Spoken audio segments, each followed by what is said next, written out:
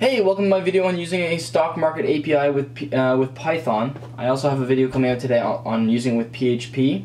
So on my screen right now I have a Medium posted that I posted 2 days ago about how to do it. Now the biggest issue with the stock market API is A, finding one that's free, because obviously people in finance probably want to charge for these things, and then B is finding something that's reliable and that exists. So I actually went to this, I gave it a couple of Googles and I ran into 96 stock APIs. Most of them were dead and not working. Google and Yahoo both had finance APIs that eventually went away. And so I came across this one called, I don't know how to pronounce it, but it wasn't valid. It had a bunch of paid ones, and which eventually with some more Googling led me to this guy here. And so this is, I don't know, it's a real-time, somewhat real-time. It shows you the open and close at a minimum, which is all I really cared about at the time. And so you can run a demo one, and I just went to the docs to get this. If you run a demo one, it uses Microsoft and uses the API key demo and returns this. So on the 30th, which is today, I guess today is the 31st, I guess the market's not open yet. I think it opens at 9:30, I really don't know. Microsoft is trading at $83, it closed. It's an after hours trading right now.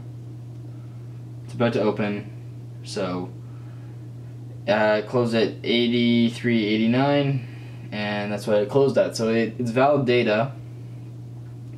And with that, we're just gonna have to parse it out. So I'm expecting to have Python installed. Just take a look at brew install, or it's easy. Just give it a Google. So what I'm gonna do is open up a new terminal. I'm gonna open up an editor. I'm gonna create a new file and save it as stock.py,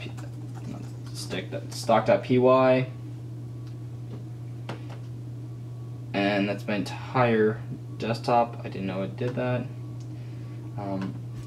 You'll need to have pip installed. As you can see, I already have my pip installed, and I'm installing requests. Request is an HTTP request manager, so we're gonna have to make get request and then parse the JSON. And so request allows us to do it. So just do a pip install request. As you can see on my screen, I have it. So all I have to do now is do an import request, and I can make outgoing requests to APIs. And so what we're going to do is make an API called to the demo one. So we're going to say our API key. I'm just literally going to copy all this code because it's all valid. And I'm going to make my API key demo since we're just using Microsoft, but if you're using other tickers, you can get it for free. And so it'll print out the JSON, which we don't need. If we get a proper response, which is a 200, we want to then start parsing it. So we want to say result, turn the JSON into an actual JSON object, and then grab the time series, because we want to grab the here's the object, and we want to grab the child object, which is time series daily, and then we want to grab the current date, which is today. If you Google how to get the current date with Python, you'll get something. So if you want to actually program so that it gets just today, I'm going to hard code it so that I only get.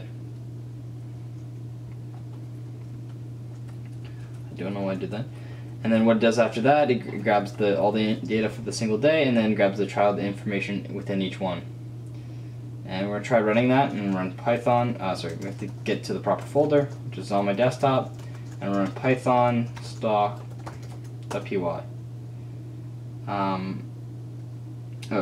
Too many strings here. I have to fix that on the article too. Stock.py. This is a GET request. Here, so it makes the GET request with the API key on the end. It returns a 200.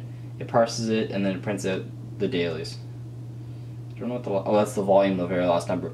And it's just that simple. That's how you get stock information with Python in a free way via an API. If you like this video, please subscribe. I have other ones. Also check out easyapi.io. It's my new project. Tell me what you think.